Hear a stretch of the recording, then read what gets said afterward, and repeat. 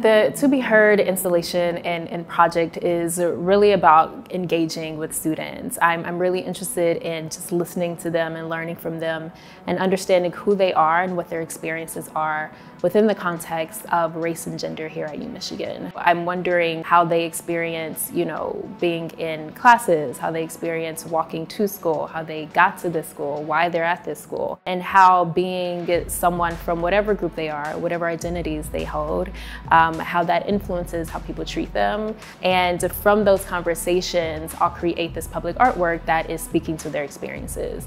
So really this project is me amplifying their voices. This work is really about drawing them really big, putting them on this campus, and really sort of forcing the school to pay attention to them and pay attention to what it is that they have to say. So those are the images, these beautiful drawings, renderings of these folks and their faces, along with quotes from them and their voices.